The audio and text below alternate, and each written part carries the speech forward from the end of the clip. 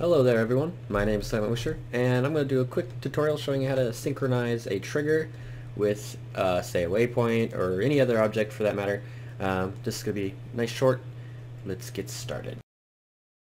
So I'm going to go ahead and open up the map, going to right click on the trigger, go to connect, sync to, sorry, not sync to, set waypoint activation to that waypoint. Obviously depending on what you're doing, depends on which one you want to use, but syncing is as simple as that. Hopefully this helps you out. Leave a comment below for anything else you'd like for me to cover. Have a great day.